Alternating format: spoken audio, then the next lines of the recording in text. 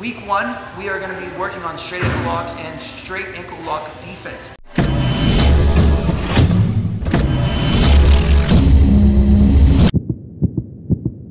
So, first thing we're going to do is I need to make sure that my inside leg is hidden so that he can't attack this leg so easily. I need to be disciplined with this and not put it in front of him.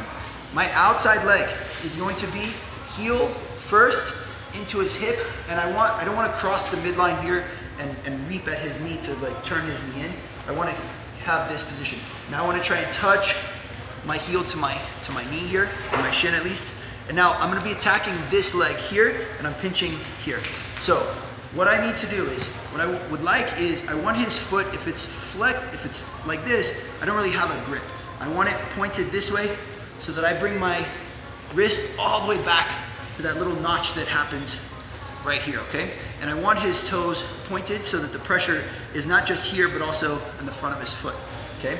So I have this here, slide this all the way back, pinch everything that I can pinch, and I need to bring my elbow down and in, okay? If I can, I'll grab the back of my other hand, okay? Just kind of like a guillotine. And then I'm gonna rotate, like pinning my elbow down, and then I'm gonna start turning towards the outside this way, okay? And I want that heel next to my knee, and then I can start attacking. I'm gonna drop my elbow to the floor, go to my belly, and look up if I can get that far, but usually once I get here and I start going toward the outside, it's already done, okay? So how can I get that set up, okay? Let's say I'm standing and you're on your butt, and I'm trying to pass his guard, and we're here. I can automatically just hook, and I have it. Now I can choose to sit, put my foot in between, sit, block so that he can't come up and start attacking me or defending so easily. Pinch that elbow, grab tight, rotate to the outside, and then arch my back to wake up, okay? Another good one would be, even from a butterfly sweep, I can elevate him and use this as an entrance, okay? Come up, hook that foot to the hip, here. Now what a lot of times how I get him to fall is I start that way, and then I push this knee outside, okay? And now I get all the way to that heel, grab my hand, pinch tight, and then arch, okay? All right, now we're gonna work on how to defend the foot lock, okay? A couple things we need to remember.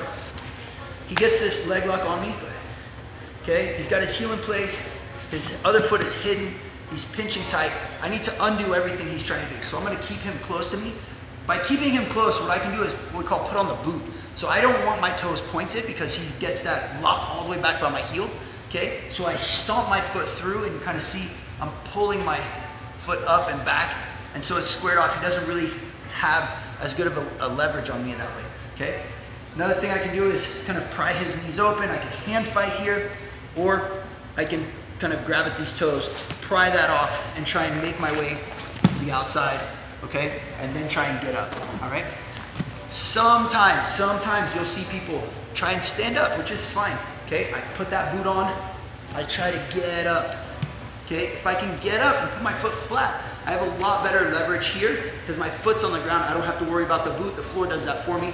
Stay on top, peel this off, and now I can work trying to pass and get past that leg, okay? Good.